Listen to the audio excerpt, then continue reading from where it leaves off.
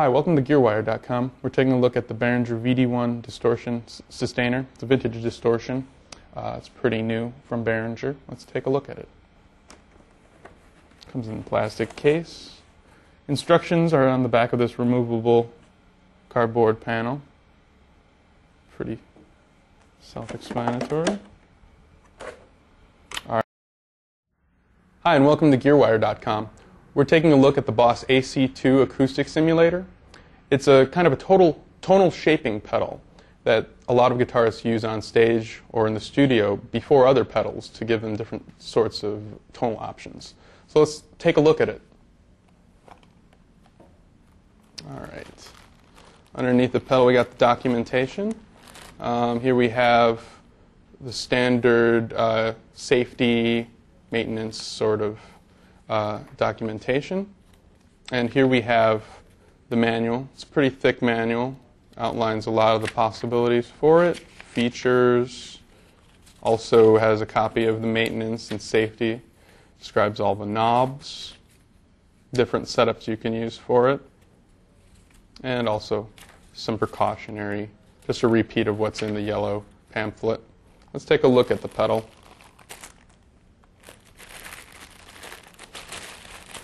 All right.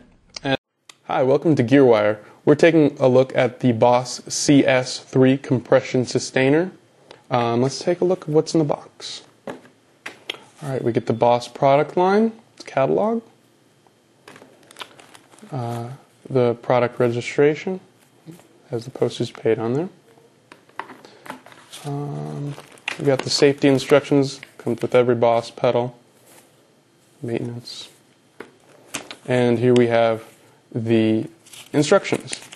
Now, compressor sustainer actually works by limiting the amount of dynamics.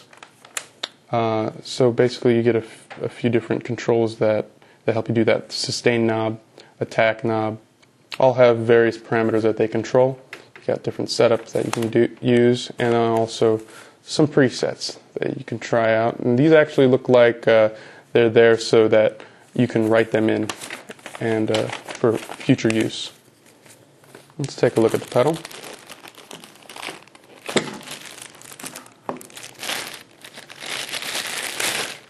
All right. Hi, welcome to Gearwire.com. We're taking a look at the Boss DD3 digital delay. Let's take a look what's in the box. Okay, we got the Boss product lineup from 2004. Registration to send in, postage paid. Standard safety and maintenance notes. And, of course, the manual. This is a much smaller manual than the DD6, only about 4 or 5 pages, fold out.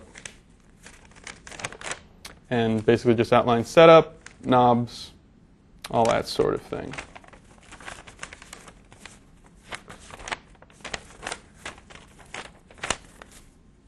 All right, let's take the pedal out of the box.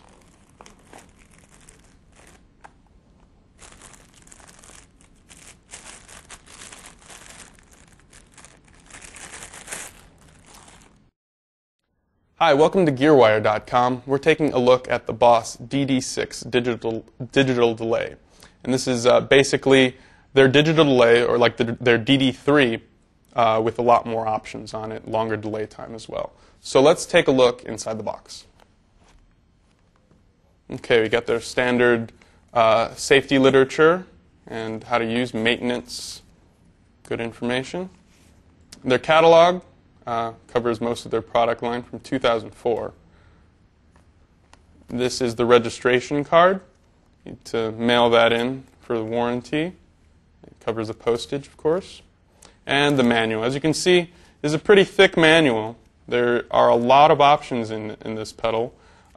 They make it easier, a little easier by putting these little stickers on the front, outlining all the modes. There are quite a few.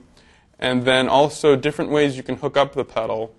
The routing changes depending on which inputs you're plugged into and which outputs you're plugged into. So let's take a look at the pedal.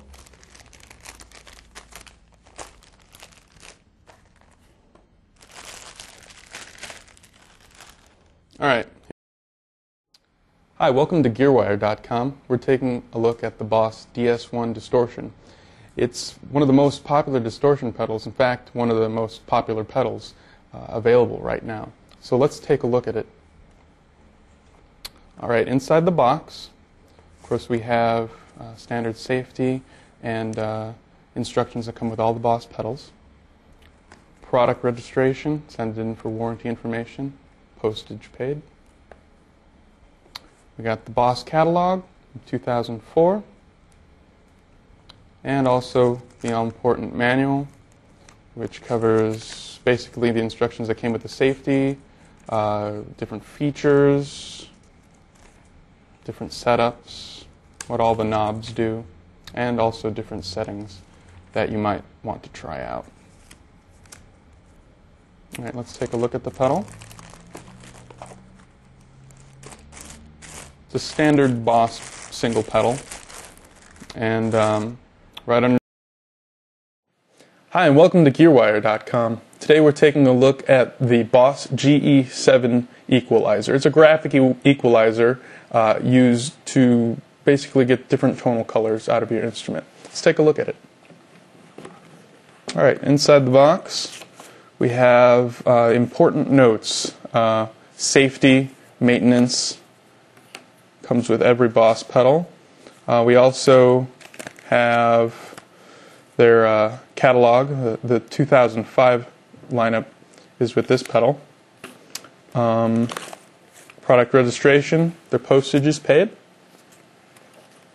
And, of course, the all-important manual. This one folds out like this. Basically, just tell you how to connect it up, different settings you can use, and also where the battery would go. That's over here.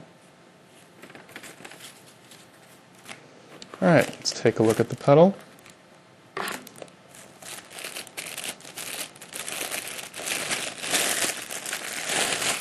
All right, this is a 7. Hi, and welcome to Gearwire.com. We're taking a look at the Boss MT2 Metal Zone pedal. Let's take a look in the box. All right.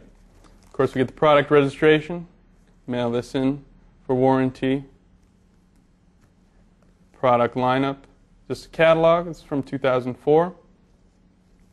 Safety instructions, as well as maintenance. And, of course, the all-important instruction booklet. This one's a fold-out. So we got various setups, or just a setup that you can use, specifications, explanation of controls, a few different settings that you might like to try, and also instructions on how to replace the battery. Let's take a look at the pedal.